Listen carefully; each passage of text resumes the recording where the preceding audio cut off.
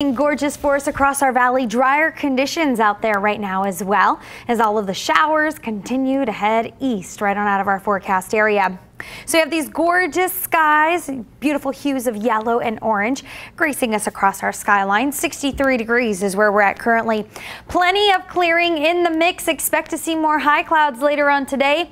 And here's where we're kicking things off this morning. Temperatures 59 degrees in Centennial Hills, 60 in Aliante with 59 in Mountain's Edge, 51 in Red Rock, and 61 degrees in Henderson. Cooler start to the day. And here's what you can expect. By 9 a.m. we'll be at 70, 1 p.m. 79, 4 p.m. 82, and by 7 p.m.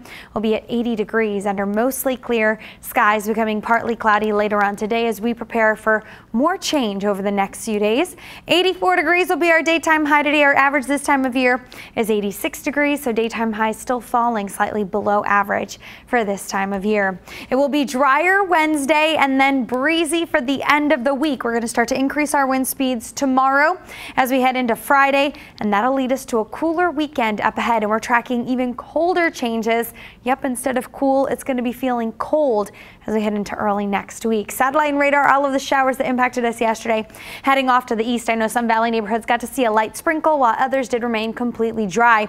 Another system dropping down, bringing us a better opportunity to see some rain as we get you closer to the weekend. First, we'll pick up the wind. That'll be a sign of those cooler changes. And then here comes the colder system, bringing back the potential for some rain. We're kind of surrounded by those light scattered showers persisting through the afternoon. You can see not going to be a washout for us across the valley, but still the potential for some rain in the mix.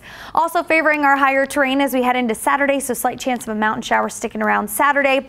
And then next week, an even colder system drops down out of the north and will be bringing us the first significant snowfall for the season, especially for our neighbors just to the east of us across portions of Utah and Arizona, where they're going to be seeing the snow, and we could potentially even see some of that snowfall across our higher terrain, our local mountains. Temperatures go into the 80s, then into the 70s with a forecast high of only 66 degrees by next Tuesday. That is a look at weather. Stay with us. More Fox 5 News this morning. We'll be right back after this.